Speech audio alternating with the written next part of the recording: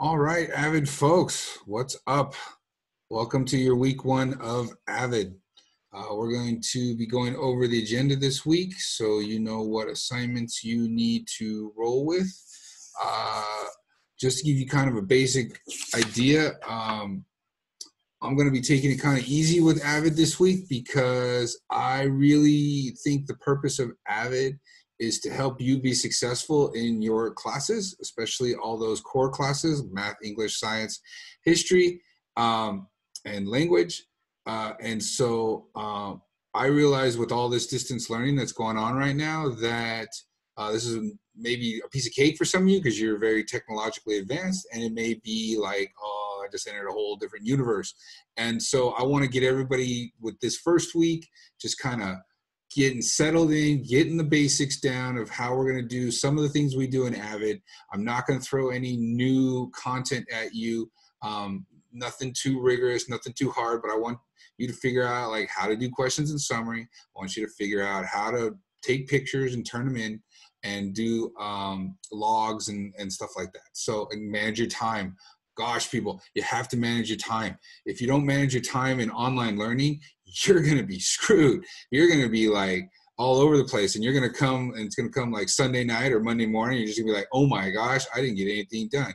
You have to do all those things we were talking about in class, moving distractions, getting away from bad situations, trying to stay focused on your work, trying to not procrastinate and have to be stuck on a computer or doing like social media stuff or playing video games. Like, you're going to have to learn to manage that time, because now you don't even have like me in the classroom coming around going, hey man, let's get to work. Let's use this time effectively. You're not going to have that. I'm giving you the whole load at the beginning of the week, and you are going to use that time as a college-bound student should. And I should mention college-bound here because this is your taste of college. This is exactly what college is going to be like. The only difference is you'll have lecture classes that you go to, but they're not going to be very long. They're going to be like an hour or so. And so you're going to have all this open time. And you're going to have to start figuring out, do I want to wake up early, get work done? Do I want to stay up late and get work done? Do I want to get done in the middle of the day? Am I going to do a whole big chunk of it at one time? Or am I going to do little pieces of it throughout the week? You're going to be the one that has to determine that. And so you might say, man, I wasn't ready for that yet. And it's like, okay, I'm sorry. The situation calls for it. But that's where we're at right now. And so you can't be blowing these things off and then expect to just pump them out real quick. It's going to take time. And so we're giving you a week's worth of work in every single class because we're expecting you to do that much work each week. So that's my little spiel this week about how to deal with distance learning. All right, let's jump into the actual assignments that I'm giving you for AVID this week. Let's move that out of the way. All right, so again, you've come into the online notebook. You've made sure to click on the AVID lessons. We're doing the same lessons for the juniors as we are as the ninth graders. Why is that? Because I think these lessons are nice intros for both of you to just get kind of settled in, get your toes dipping into the cold water here of distance learning. And so this video is going out to the ninth graders and the juniors. That will not be the case with week 2 and afterwards. We're going to be splitting, obviously, the juniors. I'm going to be very focused on getting ready for those college applications. You don't have to worry about SATs anymore, juniors. Hey, because they've been waived because of the coronavirus. But so now we got to focus on that other stuff. So grades and GPA and that kind of stuff is really going to matter even more than it was before.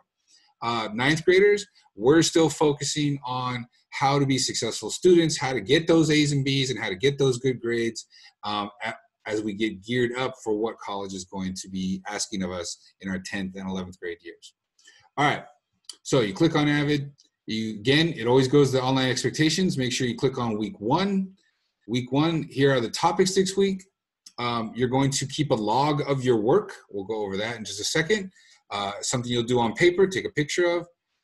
I'm going to show you how to set up and to do your first online questions and summary. Ninth graders, this is going to be super new for you. And for 11th graders, you should have at least gone through this before with me last year at the honors chemistry and the online notebooks last year. But they may be a little bit different. So I definitely think you should watch the videos and stuff that are going with it. We're going to do a tagger this week. just to check those grades before we get started with this distance learning and make sure that we are ready to go, and to make sure that it's not a mystery and we know what our grades are and we know what we need to work on and which classes are more important, and blah, blah, blah, blah, right?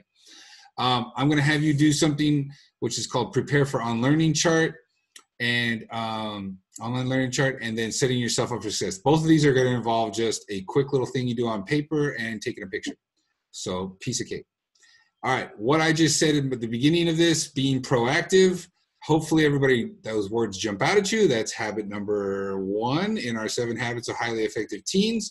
Got to be proactive. You got to see the problems before the problems happen. That is key. That is really key. And if you are stuck on something, you can't just go like, I don't get this stuff, whatever.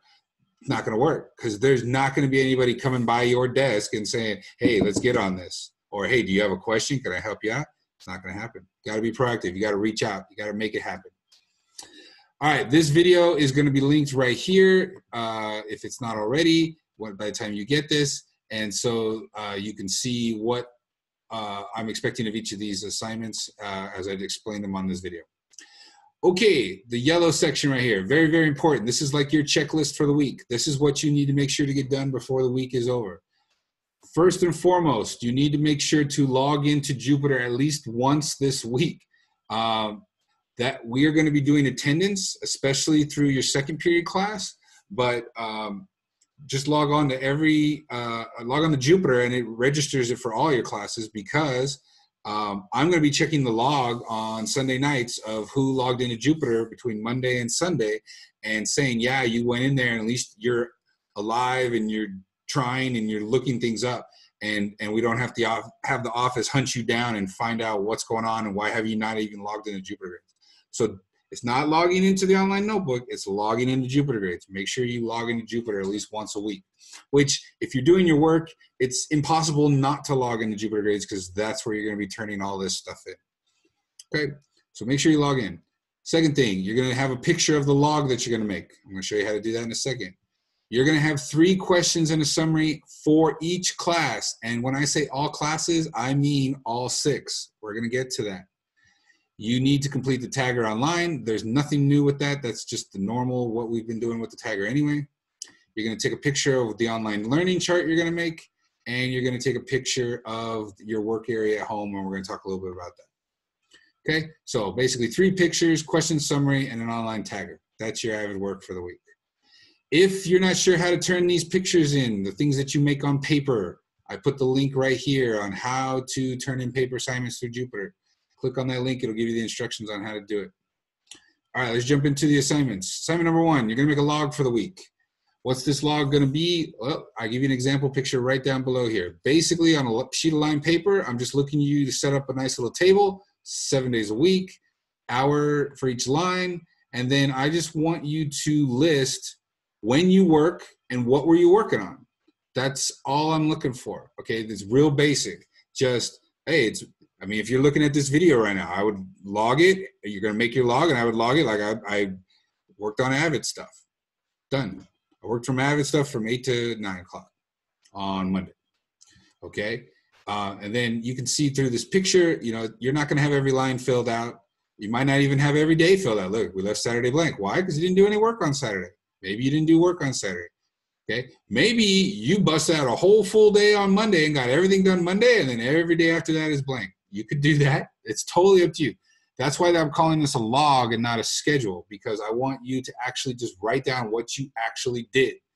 Okay, now a lot of you like to try and like, oh, dang, I got to turn this thing in. Let me just make it up real quick. Making it up real quick is not going to help you realize that you did or did not do the right thing. You got to be honest with yourself. All right, how to make this log in more detail, there's a link right here for that video, so click on that link and it'll show you exactly what I'm talking about, and I actually make it for you on the video. All right, so that's the first assignment. You'll take a picture of that, turn it into Jupyter at the end of the week. Assignment number 2, this is the questions and summary. I give you a nice little description here that you can read, talking about the good and the bad news. I will tell you the good news is no slows, no notes or references. It's just class, questions, summary. What's the bad news? The bad news is I want you to do it for all 6 classes. So ninth graders, you were used to not doing it for biology because we did the essential questions. Well, you're going to do it for biology now. You were used to not doing it for Mr. Moran's world geography class because he was having you do a whole bunch of question summary stuff in his class. Well, I want you to do it now as well. So if he has you do it, I still want you doing it for my class. Okay, you're going to do an essential question in biology. I still want you to do the questions in summary here and now. And even PE. Yes, yes, that is true. Even PE. And you're like, why? Because again, you're not going to be going to a class and just walking the track for the whole 2 hours, like apparently a lot of you tell me you used to do. So now I want you to actually, what is the PE lessons? What are they asking you to do? If it's stretches, if it's exercise, if it's just logging what exercise you do at home, then create 3 questions off of those exercises. Create 3 questions off of those stretches. If it's something nutritional, which please, I hope it is something where they teach you about nutrition and eating the right things, because everybody right now is getting the quarantine 15, putting on a little extra pounds because we're just sitting around eating all day. If they give you anything about that, or about health or mental health or anything, just those are your questions in summary right there. Okay? This is a video that shows you how to set up those questions in summary, and the page is here underneath your name. So make sure you watch that video and set them up. I have specific titles for those pages, like week 1 question summary, week 2 question summary, and you need to set up all the weeks for all 6 classes. So this is going to take you a little time. I expect maybe 15, 20 minutes, depending on how well you can navigate the online notebook. And then at the end of the week, you should go in and fill in week 1, 3 questions and a summary for each class. And then the criteria for summaries and questions are still the same. Complete sentences, no grammar or spelling mistakes, write in detail, avoid pronouns. All that stuff is staying the same.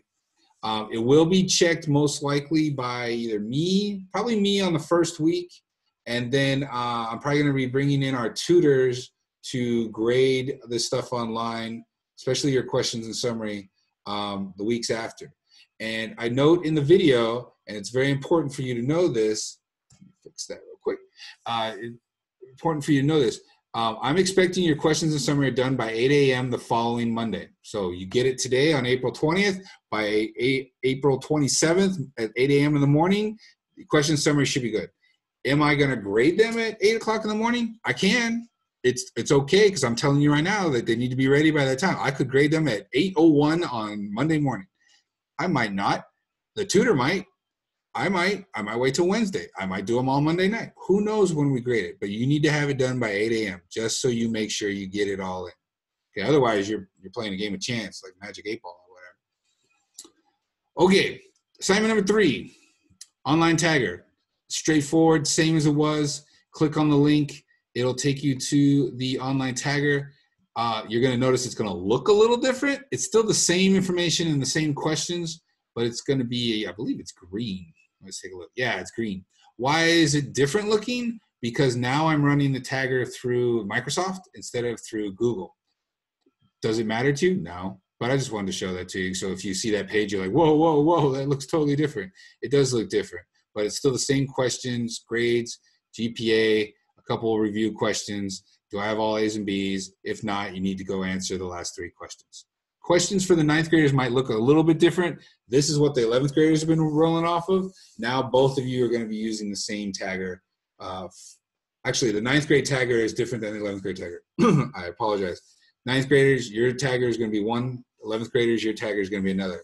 So for my tutors, my upperclassmen tutors, like I'm just throwing names out at the top of my head, D'Angelo, Brian, Mauricio, Angelica, Giselle, make sure you're doing the 11th grade tagger from the 11th grade notebook, not the 9th grade tagger. Okay. Assignment number 4, you're going to make an online learning chart. Okay, what is this? It's a little chart just like this. You're going to make it on paper, like so. Okay, and I've actually even filled it in here for biology and AVID. And what is it? Basically, you remember at the beginning of the semesters, I would give you the plan for each class, and you'd look through the syllabus and say, all right, how am I going to get graded? How's it going to be broken down? Okay, it's the same concept, except this time we're doing it for all this distance learning stuff. So you're going to make a chart, a table, and you're going to put your classes, periods 1 through 6, biology, AVID, and so on. For my juniors, you'll put AVID in 4th period. And Just 3 basic questions for biology. Where do I get my lessons? Well, you get them from the online notebook.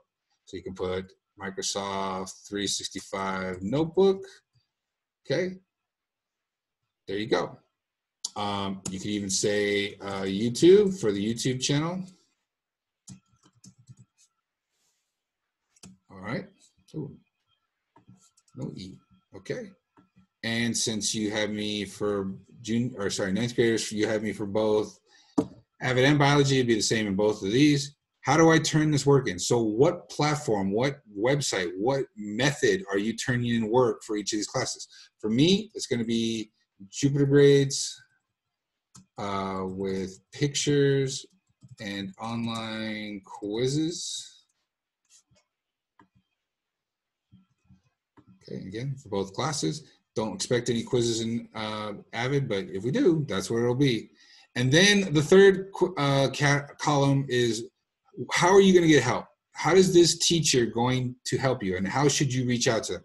For me, it's Jupyter message, text. You can email me, can call me on the phone. But Jupyter message and text are probably going to be the best options for you right off the bat. So I would go with those 2 first. Speaking of getting help for my classes, I just had a conference with the UCSD tutors last night, and we are going to try and set up video conferencing during the office hours at 1:30 to 3 o'clock. But that's not set up yet, and that won't be happening this first week. So don't count on that for this week. But keep watching the week, the agendas for each week, and I will tell you which days and which times we will have UCSD people that you can jump in with and do some tutoring. I will be available at each of the tutoring as well. I'll be on those video conferences, but I'm going to probably have the tutors run them. Juniors, that's going to be extremely important for you once it does happen, because once we have UCSD people running office hours, these are people that you can start talking to about those college applications that you got coming up in like 3 to 4 months. And you can pick their brain and ask them all the questions that, how did they apply, what SAT scores, although that doesn't count this year, what grades did they have, what colleges did they apply to, how many did they apply to, all those good questions that we've been talking about all year. Okay. But back to this assignment. So you're going to do this for me. That's why I give it to you here in this picture. But then I want to know about your 3rd, 4th, and 5th period and 6th period classes. Okay. And this is going to be a nice little piece of paper that honestly you should keep around so that you don't get confused, because there's going to be some teachers on Google Classroom. There's going to be me on Microsoft 365. There's going to be some teachers that are sending it to you on Jupyter Message. There's going to be some teachers that might be just having videos of their work. I want you to keep it straight. Which classes are doing which things for these 3 categories. That will help you be successful as a distance learner. Okay? So when you are done with that, once you figured it out for all 6 classes, do it on a piece of paper, take a picture of it, turn it in on Jupyter. And then the last assignment, which looks like a lot, but it's actually not, is talking about this thing I call the corner office. So a lot of us are going to be working, probably don't have a nice little cushy office where I can go in and it's all nice and quiet and nobody's going to bother me. If you have that, take advantage of that, but more than likely not going to have it. So I want you to try and set a spot up where it's like, that's my school spot. So when I sit there, I know it's time to work. And when I'm not working, I don't sit there. And that could be at the kitchen table. That could be at a side desk or a side table in the room, in the living room or in your room. Could be at your bed, could be on the floor. It's up to you what you want to do. But these are the things I want you to think of when you set up your corner office for digital learning. Okay, make sure that you have your computer that has a keyboard, or if you're using your phone, you have a place to charge that stuff in so it's near an outlet or plug. So that way you're not in the middle of an assignment and the power goes out. So make sure you check that. Make sure you got paper around you so you don't have to go hunting for it if you got an assignment you need to do. Make sure the internet connection in that location is strong enough, whether you're using it through the phone, a hotspot, or Wi-Fi at the house. I would try to find a nice, comfy situation. This is something that you may not be worried about, but you will, is if you find yourself like laying in awkward positions on your bed or on the ground, you might start noticing your back or your neck is hurting because you're going to be doing this for hours each week. And so you might have done homework on your bed, you know, in the past because it was like 30 minutes, no big deal. Yeah, you've been working on your bed for 2 to 3 hours straight. You might start feeling a little something. So make sure your posture is good. Pens and pencils. Pens will show up better on camera if you're looking to do anything with video conferencing, or when you need to take pictures of assignments, pen shows up better. So I recommend pen, but I know for math, a lot of you like to use pencils, so make sure those are available. And then last, but definitely not least, and I should probably even just bold this and make this in red because this is how big this is going to be. Removing distractions. I can't tell you guys how much you have to set yourself up for success here, okay? Where I'm gonna actually take a picture of my workspace. I am not near a TV. I do not have the radio going, although that's fine for some of you if you wanna do that. My phone is face down so that, you know, I don't even have little notifications that are like, huh, what? Say what, huh? Okay, just put it face down, put it somewhere. If you need it, it's there, maybe in your pocket, maybe in your backpack. If you can try and find a place or talk to mom and dad about ways that you can get little brothers and sisters not to bother you when you're in that location, that would be helpful. And then on your phone or on your computer, close those other applications, close the social media stuff, and close any video games that are going, because you know that's just going to distract you. You have to be smart about this. You have to get work done, okay? So there's a time to work and there's a time to play. When you're playing, I would step away from your work area and go have fun, do whatever you need to do. When it's time to work, sit down and move all those distractions, okay? And so what I want you to do is go through this list, try to meet as many of these and all of them if possible in setting up your corner office space. And then to get a grade for this, I'm just looking for you to take a picture. Okay, you're just going to take a picture of it and submit it up on Jupyter. And again, if you don't know how to submit these pictures on Jupyter, it's up here at the top of the page, right underneath the list of things to do, how to turn in paper assignments, which you'll take a picture of. If you already have a picture of it, you just follow this part where you submit it into Jupyter. And that's your week. 4 assignments: log, setting up questions and summary and doing week 1, online tagger, online chart. I'm sorry, there's 5 this week. And number 5 is picture of your work area. Okay? Should be able to get all that done. That doesn't look to me more than maybe an hour to an hour and a half of work. Shouldn't take you too much with that stuff. And the log is the key. Get started on the log right away. Like right now, I would make this log and just have that piece of paper sitting around and just fill it in every time you start doing work. That's the first thing I would start with. Storing papers. Now that's not on here anywhere, but this is another thing. I know a lot of you are going to be sharing computers with brothers and sisters because they got to use it for their school and then you got to use it for your school. Make sure you log out of any websites when you turn the computer over to a brother or sister or a mom or dad. That way, you know, nobody goes in and messes up things that you're working on, just to be safe. And then as far as any like papers you create, I would make sure that you store those in a spot. Don't just leave them out on a desk like my 10-year-old does.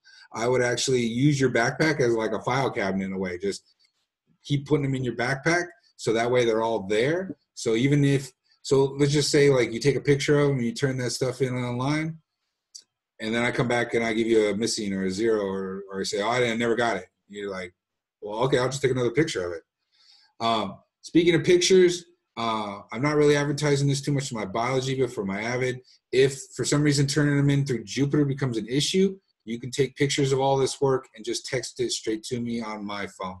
And make sure you have a title on everything and make sure you have your name on it. So that way I can know whose this is and who does it and what assignment does it belong to, so I can give you credit for the right assignment. Okay? With that, again, reach out to me if you have questions. Be proactive this week. Make sure that you are monitoring your time and you're using it effectively, and that you're, you know, I'm not even going to try and know what your situation is. Mom, dad could be working, could not be working. There could be you having to step up and do more work. There could be brothers and sisters of all different ages all around the house.